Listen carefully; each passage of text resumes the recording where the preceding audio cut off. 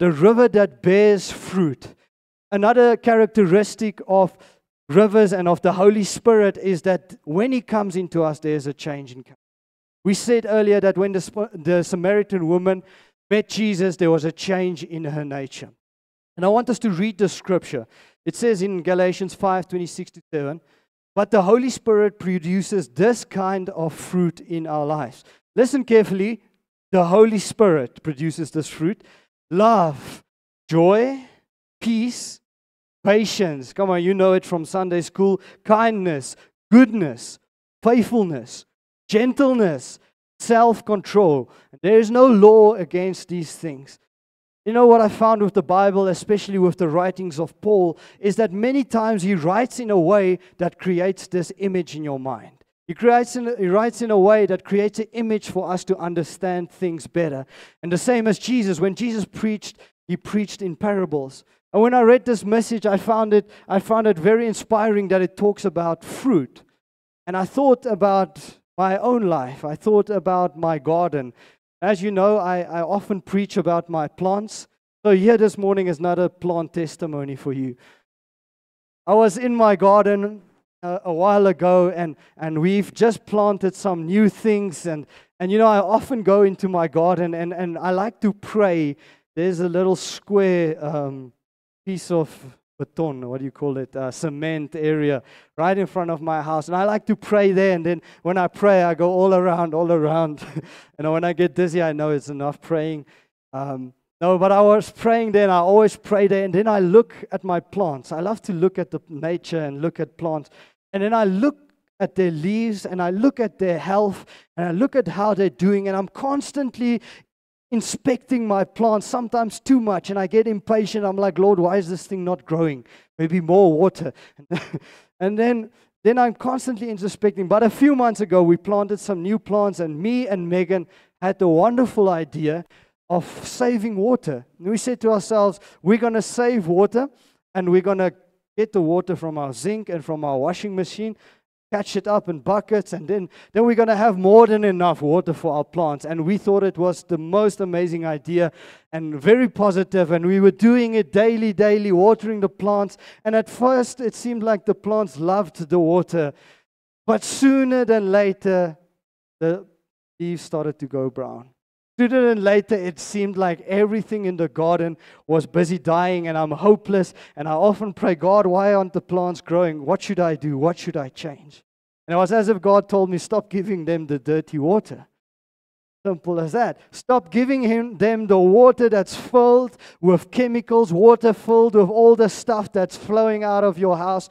Stop filling them with that dirty water.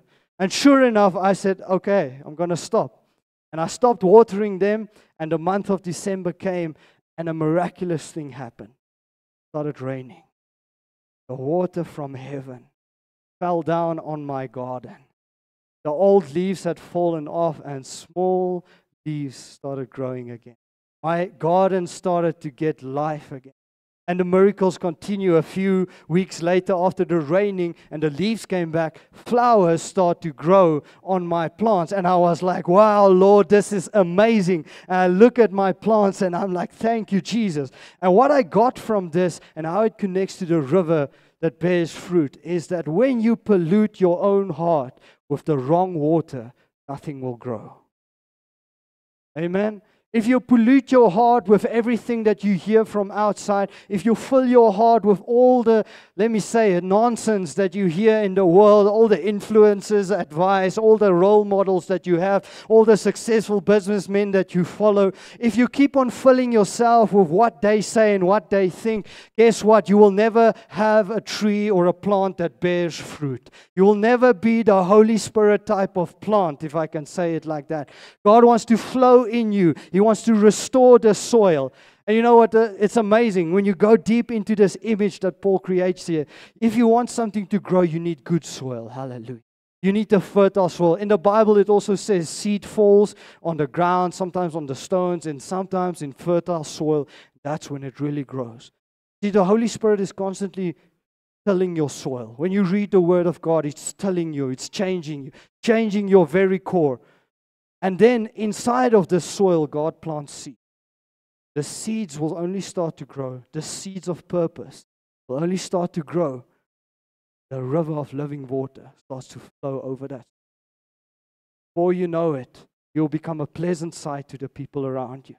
Amen. You'll start to bear the fruits of love, of joy, of peace, because the rivers are constantly flowing into your life. It is not a dry garden. The river flows through you, and you start to bear fruit to the people around you. You know, and the amazing thing is, and I said it, that the rivers are a constant twofold ministry.